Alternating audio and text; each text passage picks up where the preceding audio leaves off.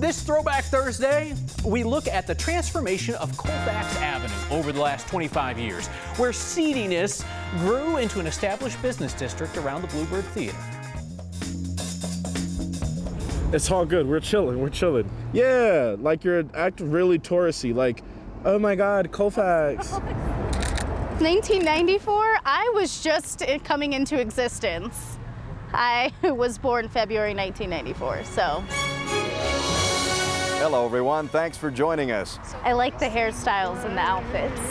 In the 1930s, kids flocked to the Bluebird Theater on Colfax to see the Westerns. Look at that sign. Then it became a porn theater, then an empty building.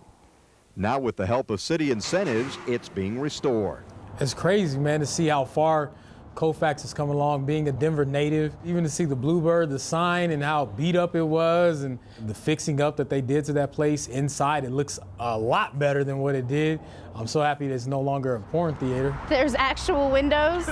Now it's like a cool little spot for music venues. And now to think that it's labeled as the Bluebird District, a lot of people come in here and they ask, like, oh, what area are we in? And it's cool to be able to say, oh, this is the Bluebird District. This whole area, man, has just come such a long way. Thinking back to even when I was a kid, you know, Colfax was necessarily not really an area in which you just wanted to hang out on, because we knew what was going on Colfax, so we wanted to stay so far away from this street.